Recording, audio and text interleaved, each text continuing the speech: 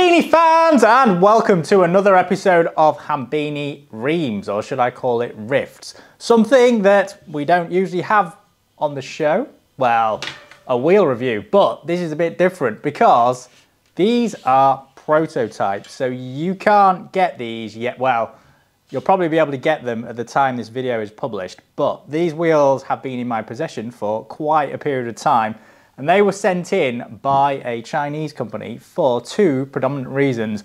One is the mechanical bits of it, and two, which is a bit more intriguing, is around the aerodynamics of this. So these have been in the wind tunnel to be tested, and I'll get on to the whys and why nots of that in a second. What do we got? Well, these are the Farsports rims. Normally, I like to have these things for about 3 months and then continual testing of that over, and that'll be a few thousand kilometers. But I haven't managed to do that on this set because I've been in two places. So the first one, and I think most people know this, is I was in Venlo in the Netherlands for a bit. So it's been on the road around there, and it doesn't really get exposed to the same kind of damage that it does on UK roads because Dutch cycle paths are pretty much immaculate. And also just over the border into Germany around Cologne. The wheels are shallow by modern standards, and you could use these for a multitude of different things, so road use or even gravel. The gravel market has certainly picked up in recent times. Wheels are disc, they've got metal spokes, so I think these are sapim. And there's 24 on each wheel, so they're heavily laced. The hubs, and I'll get onto them in a minute, are completely unbranded. Now, if you buy a set of these wheels, it'll have their logo on them, but these ones don't because they are prototypes. It'll become obvious as to why they're prototypes shortly. You can also just probably make out all my grubby, oily prints all over it. In the grand scheme of things, the wheel has held out quite well. Obviously, it's not had the same level of damage that the usual testing procedure goes through, but nonetheless, there's no real issues with that. That's the back wheel, and that is 672 grams. That is the front wheel, and that is 549 grams. Now, some miserable shit in the comments said my tape measure that I used last time was not appropriate. So today I've brought along my Hultafors Talmeter. Now, this is my work tape measure, so I use this all the time. If you're not familiar with this, there's a couple of things on here which are really useful, and I might as well just go through them at this point. The first is the back has a hook as well as the front, and the other extremely useful thing is you can measure the circumference of things on the back and give you a diameter. So if you want to get a rough measurement for like a wheel, you can run this round it that way because it flexes in that direction, and then it'll give you the answer. Anyway, back onto the job. The inside of this wheel is around about 24 mil. The outside is about 30. The rim depth is about 30 mil. Just while we're looking at the rim bed, there's no spoke holes in here, and that is a trend that is coming because you don't need to put any rim tape on there. So if you're running tubeless, you can just do that straight away. This is not a hooked rim. This is not a hookless rim, so it's got a hook on there and there. So the chance of you losing your wheel in losing the tire in a zip moment is fairly limited.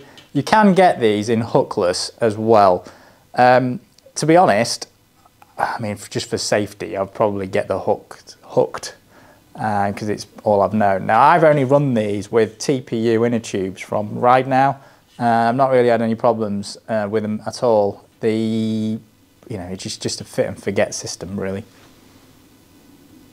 Now, normally I start off at the outside of the wheel and then tend to work in, but today I'm going to do it from the hub outwards. The hub is really quite well made. I think this has come from the same place as the 9 Velo. However, there are some subtle differences, like the sealing and stuff is different. The other thing I had to do was I had to use one of my metal lock rings. The Shimano one wouldn't quite clear it. I suspect the production variety, you're not going to have that issue, but it's just a prototype. So that comes off. It is extremely easy to service this thing. So it's I wouldn't say it's a knockoff of the DT, but it uses the same type of ratchet system. So in order to get that off, you just pull on the end cap, and then that exposes the free hub, and you can literally just draw that back. Because there's no pawls in there, there's nothing to get stuck. So you just draw it back, and you just got to be careful that you don't drop the whole assembly out when you pull it. So I'm going to get that out like that. And that is it. And then you can just service the whole thing. So on this one doesn't have the embedded seal, let's say, but it does have the 54 tooth, or was it 36 tooth? Not quite sure. It's plenty, whatever. If you go on a mountain bike, that would make a difference. I didn't really have much to say about this other than the bearings that you can get for these now, 15267 on some of them, that is a non-ISO size. So NTN and SKF and the others didn't used to make that size, so you would be fairly lucky to get it. If you were lucky, you could get NTN. If you weren't so lucky, you could end up with Enduro or some Chinese no-name. But one of the Japanese manufacturers, Toyama, who's closely affiliated to Nachi and NSK, have started making those sizes, so you can get them now. But again, there's no issues with that. Inside of here is the preload tube. I wouldn't suggest you use the Reginald Scott method of removal. Well, you can if you like, but you'll fuck it up. You just push that down. Got to get this lined up, and I haven't. So there we go. Pop that down, and then it slides down, and then that's it. That's your entire assembly locked up. And then you pop the cap back on. Now, because this is running steel spokes, so all of these, 24 of them on each wheel, you don't generate the same level of tension in here. So when you apply the tension, it's not expanding that as much. So that's something to consider. So if you do put carbon spokes on there, you will probably fuck the bearing clearance up. So bear that in mind, because I know some people are doing that as an upgrade. So from there onwards, we've got the Sapim spokes, and then they come through down to here, and this is where things get a little bit different. Now on the face of it, it perhaps doesn't look that different to what we've had in the past, but there are some very subtle differences, and that is to do with the profile. So previously, Josh Portner, the guy that likes to shilker, or whatever, he came up with something called 105%, or was it 105 kilogram rule, and he basically said the rim needs to be a bit wider than the tyre. Farsports have kind of taken that on the head because these wheels are no longer rim brake, so that legacy's gone. So if you look very carefully, this starts to taper at the edge. So at the edge of the hook, it starts to taper down. So the thick bit of the, let's call it the aerofoil section, it now becomes the tyre, and then it tapers towards there. And that has a fairly, is it dramatic? Well, it has an effect on aerodynamics, which, I mean, it's debatable whether, the average Joe is going to notice, but, it's there. That also means this wheel rim has a specified tyre. So if you go and change the tyres to one that's not sort of within the recommended type, what'll happen is you'll have an aerodynamic deficiency. So I think they're kind of like aiming these wheels at the kind of people that would have one bike for everything. So a gravel bike with road tyres and strong enough wheels. Now the wheels, Farsports been making wheels for such a long time. you can't really fault them. I mean, I've had Farsports wheels for probably 10 years. I've been using them, and I've never had an issue. And if you look around the forums, they generally don't tend to have problems. The kind of things they've got on here, so the Sapim spokes, that hub is a fairly proven design. You know, I've seen it in other places as well. You're not really going to have any issues with that. If I just go back to the hub, apart from the usual kind of bite marks that you get in there, there's not really anything to write home about that. It's just works. It's the same thing on the disc side. They've started going towards hard anodizing now instead of the decorative anodizing. So hard anodizing doesn't come in as many colours. So there's black, I think there's dark grey and a few others. There's sort of psychedelic colours like pink and green. You don't really tend to get that. So this, I mean, you can yeah, it's probably difficult to see on camera, but you can see the marks where the disc's been on and off a few times. This is the front wheel. Again, obviously this is a prototype, so there's no logos on it, unless you knew that it was where it came from, or if you could read the serial number, because there's a sticker on the wheel somewhere. You wouldn't know it came from Farsports. This, again, is dead easy to service. So you've got, just pull the end cap off. There's an O-ring seal in there, and then you've got access to the bearings, so you can just tap them out. Now, you can probably fit NTN or Toyama or whatever you want in there. There's not really too much of an issue.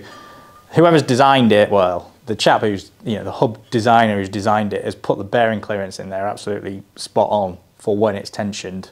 So he's thought about it, because I've seen plenty of wheel builders who will just build a hub up, not really think too much about opening holes out slightly because they put more spokes or more tension on there, because the thing does flex. You know, there's a tendency for people to reduce weight in these things, make the sidewalls thin, and the net result is when you apply the tension, it expands. So you could have the bearing just pop out, and that's because there's too much tension in the spokes. Not a lot to say about that. I mean, it just works. Yeah. So on a prototype, you often worry about disc brake spacing. None of that on here. It's the same as I think every other Farsports wheel I've had. Von 2 is another good wheel, and also some of the brands from China. There's just nothing to say about it. It just fits.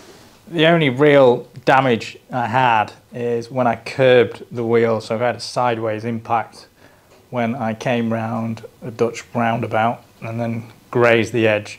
Didn't fall off, but because this is kind of like on the adverse pressure side, so beyond the thick bit of the aerofoil, it does mean that you shouldn't get this, because the tyre should take the impact because it's wider. So the fact that I got that basically meant the tyre pressure the tyre had flexed far enough for that to touch. Adverse manoeuvre, but there we go. So that's literally all the damage I had. Right then, girls, it is time for that time of the month again. It is estrogen time. It is time for PowerPoint. There'll probably be a load of people complaining that I said estrogen in the comments, but there we go. I'm trying to be all-inclusive, so even boys have estrogen. I asked the hairdresser, and she's a doctor. She's also a hairdresser. But anyway, right, we digress. Oh, fuck's sake, is my pen working? Ah, the pen is working. Yes, it's pressure sensitive, you see. I've got my new craplet, and yeah, it's very good. Right, Farsports wheels, as yet unnamed. It might be RD261, but we'll come on to that. Remember to check me out on Fascist Book, Hambini Eng on Shistgram, and Patreon /Hambini, so on Patreon. By Hambini, aged 5. Remember to check out the merch in the Hambini website. Right, I've pissed around for enough. Who are Farsports? Well, they are a Chinese OEM of wheels. There is a video that Joe from Panda Podium Cycling, Panda Podium China Cycling, where you can go and watch, and he goes to interview the head lady of the company. It's quite fascinating, actually. You don't usually get women in high places, certainly in the West. So I found it quite fascinating. So there we go. Right, they're fairly big in the domestic market and they are fairly well known outside of China too. Now, before I go any further, this wheel set, which is the Farsports S6 Evo, when I reviewed it, it was called the Von 2. This has been one of those wheel sets which I'd class as a bit of a sleeper. So it came along a bit after the wind space, and the wind space took all the headlines at the time. And that's because it was the first. And, you know, there are advantages to being the first, you know, like when you go first.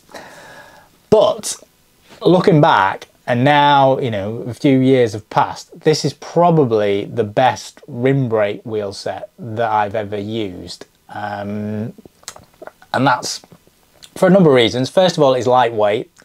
The aerodynamics are good. It's got very thick bladed spokes compared to the, you know, the contemporaries. And moreover, the braking performance. So it has these little strips, like cutouts, that look like, you know, Porsche brake discs. When you're riding in the wet and you pull the brakes, the difference between having them and not having them is like day and night. It's to the point even now where, okay, I've got two Skylons, one's a disc and one's a rim. I use it to test the wheels and some other bikes as well. But anyway, I would probably say the rim brake to live with on a daily basis is easier, because you don't have to fuck around with the rim brake, you know, adjustment. It doesn't touch. Whereas you do that with a disc brake, you know, you finely tune it and then go down a hill through the nearest cold puddle. You cool your brakes down so fast the fucking thing warps, and it really pisses me off. But anyway, I've digressed. So this is the Farsports website. Now, Farsports operates two websites. There's farsports.com. They've also got Wheels Far. And even to this day, I'm not sure why they do that. I suspect it's something to do with catering for the domestic market, or not, but there you go. If I go back to the Farsports website, there's a few standout products that Farsports make. The big one is obviously the wheels, but their handlebars, the F1 cockpit, is very, very good. I would say that is a world-class piece of equipment. That handlebar, really, really good.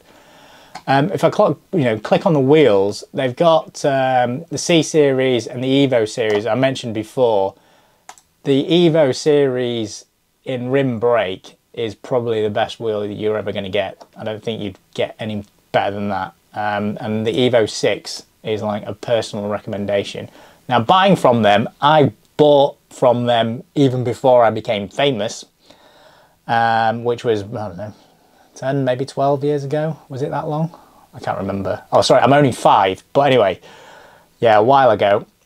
And I've never had any problems with it. And you look around the internet and people generally don't have that many problems with them, which is no bad thing at all.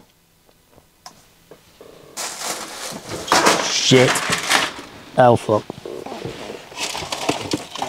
Oh, fuck.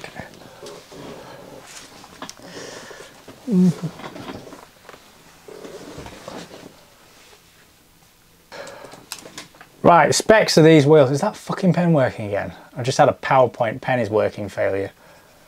Right, we've gone through this, but 30mm, tubeless compatible. I always put tubes in them.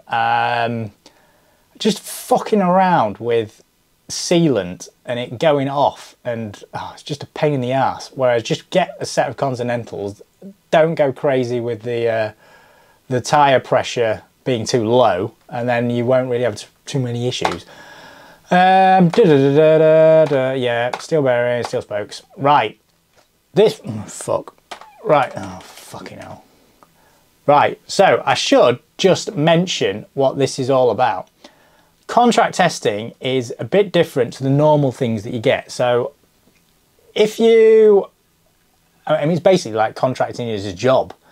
A lot of it is kept behind closed doors. Now, some companies make you sign NDAs. Now, I generally I would say very rarely sign them. And I usually just do it on goodwill. Now, you might think, well, what's all that about? If you take Pete Talk, for example, he'll always sign an NDA. He's quite happy to do that. I know he does that. But I am a bit more old school. I've always gone on the handshake. And you've got, you know, there's quite a few people that I do business with where the strength of, you know, an agreement is way more than signing an NDA. So we just, you know, a handshake is the word.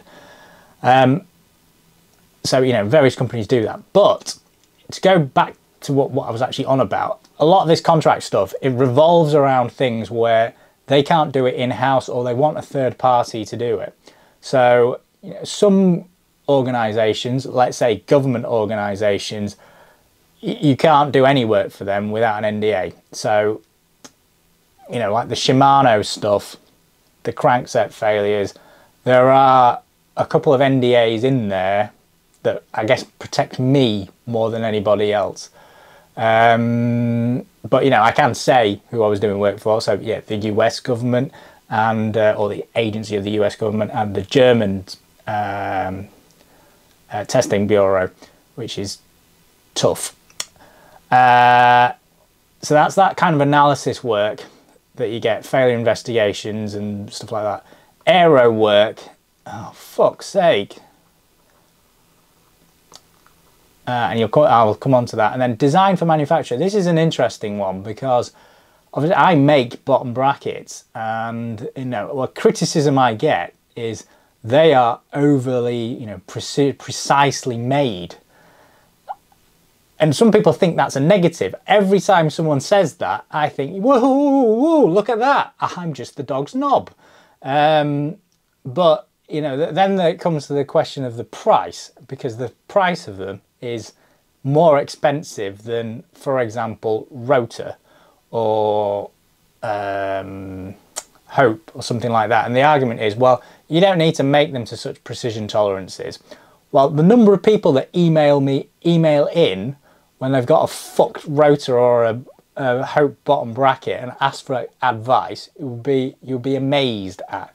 I've now put a point on my website where it says I will not take queries for third-party components because it just got so ridiculous. I mean, I'm not paid by fucking Hope to do their technical support for them. Give them a fucking call. But anyway, yeah. I probably shouldn't have put this in, but I did anyway. Bicycle engineers, if you look around on the internet, they basically wear hoodies. Now, in professional engineering circles, and I class myself as a reasonably professional engineer, likes a bit of titty bars, betting shops, drinking, chain smoking. Yeah, you know, I'm that kind of engineer. You know, if I put my, you know, the tie on bit, we just laugh at them. I mean, I went to a conference, engineering conference, a turbo conference, right?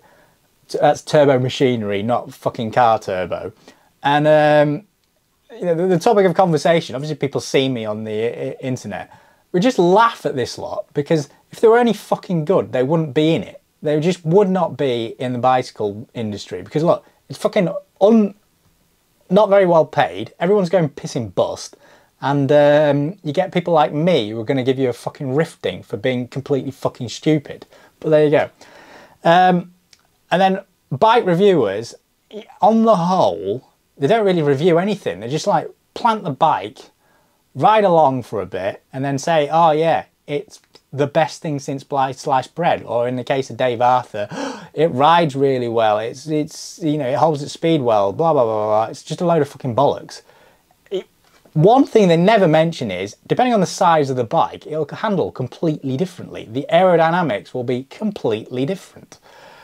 And it's just nothing more, really, than a paid advert.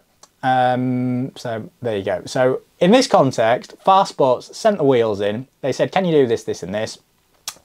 And then they finally said, can you, you know, tell the world what you did and how our results came? Whether they would want those results to come out if they were shite or not is for you to determine. They weren't really shite, and to be honest,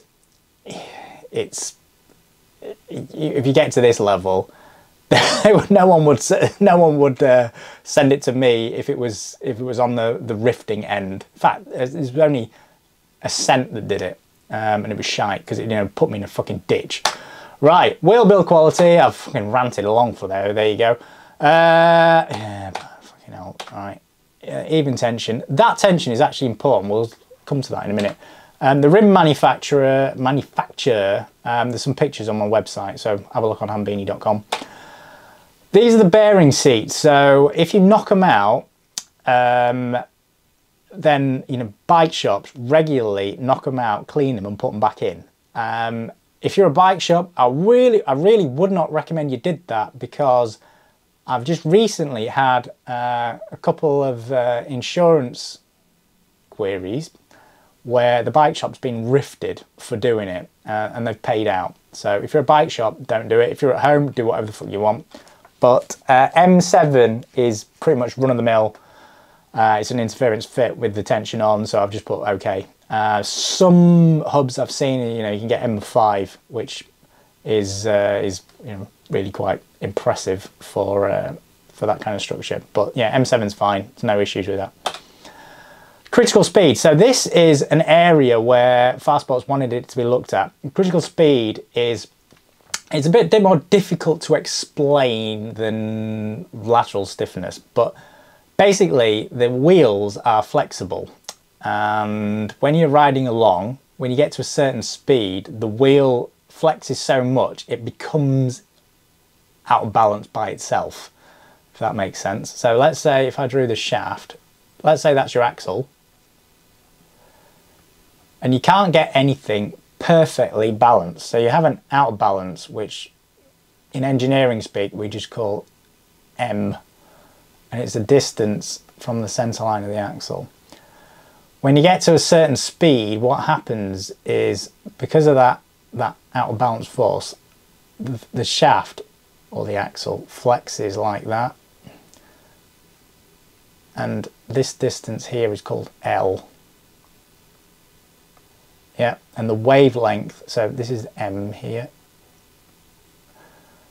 and the distance here, which is the wavelength, because it takes that profile. If it was to carry on, it would do that. So it's called the first mode, and that's called half L is the wavelength. For fuck's sake. Half L, or L over 2 is the wavelength. Lambda equals half L.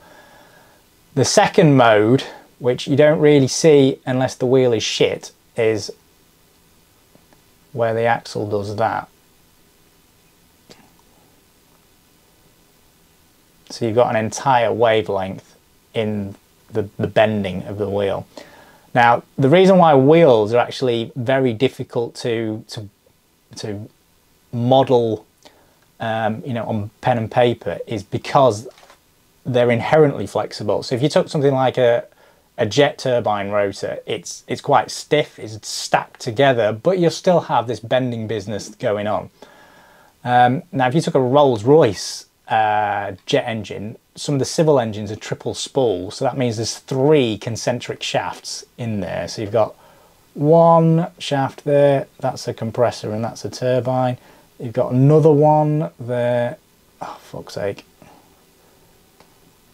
like that. And then you've got finally the fan on the front end and the LP turbine, which I've drawn really badly at the back. If you get this kind of bending in there, it's quite severe, and some of the problems that you have to overcome are technically difficult. Now, GE and Pratt & Whitney tend to have twin spool engines, so they only have 2 concentric shafts. I say only. The bearing assembly is quite difficult to do. I've gone out of context here, but basically what Farsports are looking at is to make sure the wheel handling is a lot better, and that's what this critical speed business does. This is the critical speed plot. It's called a Bode plot. You'll see these black lines here, and that's because it shows the speeds that I was running at, and that's not data that they perhaps want you to see. So along here, this is amplitude. So this is the amount of deflection that you get. And what we're having here, let me just draw this on. So it's a common scale, and that's just increasing speed. Now normally you'd use RPM or CPM, which is cycles per minute. So what's happening here is we've got two things. We've got a phase angle and we've got an amplitude. Now the phase angle just means the onset of the bend, let's say. So along here, the wheel is fairly constant. Get to here, what's happening is you can see the onset of the bend. So basically the phase angle, which is the point in the rotation where the out of balance is experienced, is starting to change. So it's going there, and that corresponds with your peak here. Yeah, so that happens at a speed. It is the first critical speed, and then it comes down, but this phase angle stays constant. So that's in the range. You'll have one critical speed, and that's fairly common. This is the Ascent Polaris, and this is a fairly, let's be nice about it, shite wheel. Now they've sent it into various places, and I mean, in fairness, PT likes them, but then Jeff at NorCal Cycling, I think he was paid a large sum to shill these wheels. These are shite, absolute shite. So if you look at this, this one only goes to a phase angle of like 180 degrees.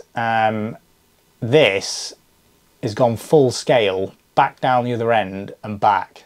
So that is taking some serious movement. And if you look here, this corresponds to 18 dB of movement.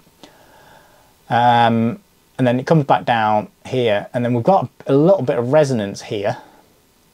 So something else in the wheels vibrating, and then you've got another thing here. Now, I think that is the second critical speed, but some of my colleagues didn't think it was. There's a bit of a debate over whether that is a critical speed or not. To be honest, we all think the wheel's shit, but there you go. Yeah, so that's the critical speed. So in this respect, this Farsports wheel is actually very good. So basically, if you go and push it and go at fairly high speed, it won't be sort of speed wobbly erratic. There's speed wobble, which is the ultimate pain in the arse, but there's also just general handling when you go around corners at high speed, and this one will objectively handle well. It's not a subjective measurement. It's not my opinion. I don't like opinions. I just rather hard facts. This is the vibration plot. I didn't get as many miles on these wheels as I would have liked, but to be honest, it didn't really matter. You've got wheel speed, fundamental train frequency. There's nothing really to report there, and you wouldn't really expect it after 500 kilometers anyway. So there we go. This is the imbalance. So I've put on a couple of other wheels there. So the wind space is here, the yellow line, and the KPS front wheel is there. The Farsports is here. Historically, they have always been very low, so it indicates the manufacturing quality is pretty good. So even this one, the S6, and it lines up well with the valve hole, which also indicates that you've got like even amount of material all the way around the wheel, so there's not like dent spots. This is the aerodynamic stability. So we've done mechanical stability, and I put some other wheels on here. So this is on the left hand side. It's Dmitriev number, so that's a colloquialism, but it's stability criterion normally around about 1.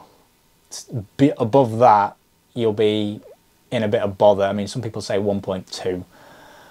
But what that means is, as you pile on the turbulence, and that's effectively what this is, it's actually a function of all of these things. So it's got Reynolds number, Nusselt number, Prandtl number in there as well, because if you change the heat, you can change the outcome of it. It's not so prevalent in in land-based applications, but if you're up in the sky, where the MiG-29 was, it becomes more important. So over here, and it's a log scale, so when you start to increase the amount of turbulence, so over here you've basically got wind tunnel flow, so it's all nicely parallel. On this side you've got more like real life having a bit of a bad day, and these smaller things, which are local vectors, contribute to the total vector, and that's what that number really represents. So the higher the number, the more screwed up the flow hitting the object is. So if you go above, it's greatly affected by the depth of the wheel, which I'll cover in a minute, but the Farsports wheel is this blue line, which is this one. So you can see over here, I mean, they're all stable, even the very deep wheels. But when you get to DMV of 10, this 80mm wheel, so a deep wheel, is starting to become unstable. So you generate a very high pressure on one side and a low pressure on the other, and then it bang collapses, and then you've got a problem. So this is going unstable around about here, so just after 10. Whereas the sorry, the Farsports wheel, so low depth wheels, they're, you know, that one there in particular, the Farsports, is going at 100. This one, which is a 35, that's a log scale, so it's probably 200, something like that. But there you go, that's the choice you make. Right, there is, like, and it probably wasn't so obvious earlier on in the video, there is a big difference between this wheel and quite a few of the other wheels. Sorry. This is your normal aerofoil section, and you typically have, if I forget the 105% rule, which I think is bollocks, historically these wheels have been rim brake bias, so you've had this bit here, which is where the brake track was, and that's historically basically been flat. So I've taken a wheel, if this is the wheel, I've taken a cut through there. Just bear that in mind, because if I took a cut through here, it would have a different profile. So that's what that was. So the rule of 105 kilos is, oh fuck's sake, is to make that a bit wider like that, and that has a few features, and the basic thing that the proponents of this say is if the air comes at an angle of 12.5 degrees, it will stay attached there or thereabouts. Now the reality of it is, well, I think it's bollocks. But if I forget my personal opinions to one side, the Farsports wheel is slightly different. So the normal, you know, optimum ratio is about 1 to 4. So that kind of ratio. It's an arbitrary number. I mean, 3 would probably be okay. A 30mm wheel, because it's 30mm wide, you'd be looking at 120 for the cross section. It's obviously nowhere near that. So what's happened? Well, a few things have happened. The biggest one is we've moved to disc wheels. So if that's the tyre, what the Farsports wheel does, or attempts to do, is that. Yeah, so the tyre becomes the thick bit of the aerofoil. You'd normally call that the chord length. But because you know, obviously it's not 120mm long, they've gone and chopped it off there. So we've ended up with, oh, I can't really draw this well, like that. And what I'm trying to emphasize, but not very well, is the corners of the wheel rim are tapered. So on this, let me draw another one. I'll draw it a bit more exaggerated. So this, there's your tyre, and then the wheel rim is tapered like that. Okay, and then and then that is exaggerated. Then they've cut it off here, and that's because this angle here, oops, I'm drawing it wrong, but it's called alpha critical. If you exceed that, then air will detach. The way these aerofoils work is you've got like that. Air comes along like that, and let's say there's a bit of angle on it. So let's just rub that out. Let's just go a bit like that. This is exaggerated. So air comes along there and then off. The air moving here is at higher speed when it's attached, so it's got lower static pressure. Here you've got a ram pressure increase, so the air comes along and then the aerofoil or the wheel rim is basically stopping the airflow, so it takes all that energy out. So you've got a high static pressure on that side, so that has this tendency to push the wheel that way. So you've got low pressure on one side, high pressure on the other side. It also means, so this side is got what's known as it's the diffusion side. It's because we're going from a low pressure to free stream conditions, which is higher pressure. You also got a natural tendency for air to go from a high state of pressure to a low state of pressure. So the air on this side will try to get to there, and that's how you end up with these swirls, because the air is trying to constantly get round. So it's just a mismatch of all these things that happen. The Farsports wheel, by chopping that off, you will get a compromise, because the straight line speed will be compromised, because you've made it easier for the air to get over, because you've created this huge bloody void there. But the area of high static pressure is considerably lower than it would be if you had the whole thing. So it makes the wheel more stable, and that's why less deep or shallower rims are more stable. The other aerodynamic loss is if this is a very deep wheel,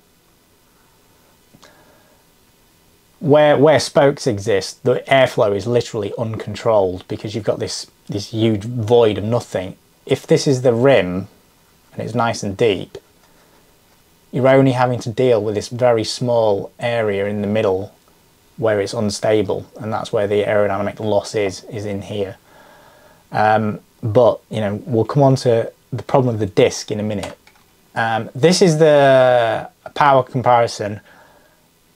I mean, I didn't really used to publish this because you've got a few issues here, because wheels now, the disc wheels, have become so wide, there's no real strict tyre that you can use, so there's a bit more of a mismatch. The other, I guess, problem is some of these wheels are designed for gravel, and I've also got like road specific wheels in there, like the Windspace Mega is road specific.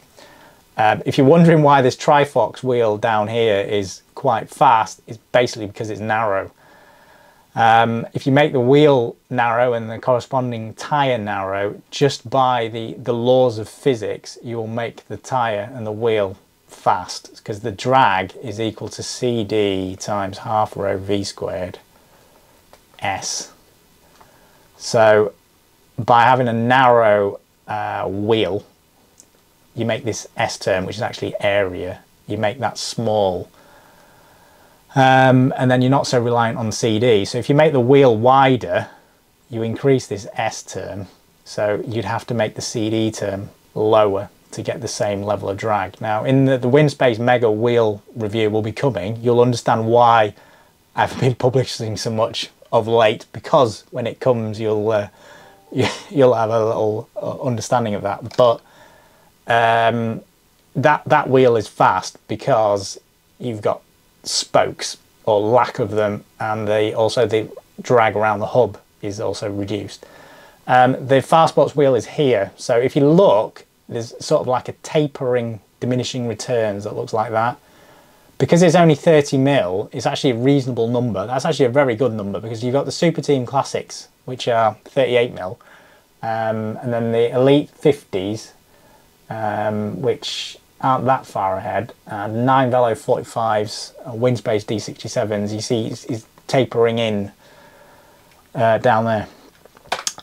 This is an interesting one, because the disc, especially the Shimano disc, which I hate, I guess, but look how much drag difference it makes.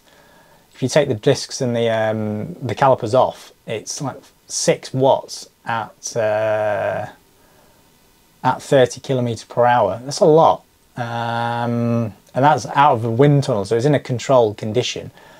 The tyre size on the Farsports wheel is not that critical, so this is probably it is within the error margins of the test. So whether you go to 28s or 34s, it's within the error margin. But if you look here, the 32 is wider than the wheel rim, and that obviously goes against the rule of 105, because you're basically light bulbing the wheel. But the way that wheel rim has been designed to take into account the taper, you can see why that works. If I was to draw it exaggerated, but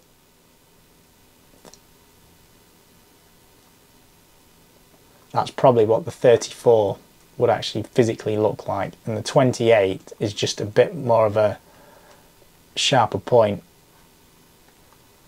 Now, if you're going to be totally anal about this, the amount of wear that you get on, the wear on the front wheel or front tire is not that significant, but it will make a difference to your aerodynamics. You can see it. It's small, it's within you'd probably say it's within error range, but it's there. Aerodynamic summary. I mean, you can look at more of this on the website. I mean, this is generally a fairly true statement. It is quite fast for a heavily spoked, shallow wheel. People generally now, I've noticed, are moving towards shallow wheels because they're lighter weight, so they spin up faster because they've got less inertia. Even elites, some of the elite wheels, they have got lightweight rims to aid that. People in the comments debate that, but there you go. They're good. You can read that through all there. It is a good choice for fast gravel. I think it would be very difficult for you to snap it. There's obviously always the badge snobbery, but I think this is starting to go now, because you're starting to get more of this going mainstream, and people don't have as much money as they once did. Spoke change could be quite tricky, and competition is fierce. It is rabid at this price level. Questions, comments, remember to like and subscribe, follow me on Shitstagram, website unbadged.com, and that is the end of this show. If you did enjoy it, remember to smash that like button. If you didn't, go screw yourself, and as always, keep banging your hairdresser.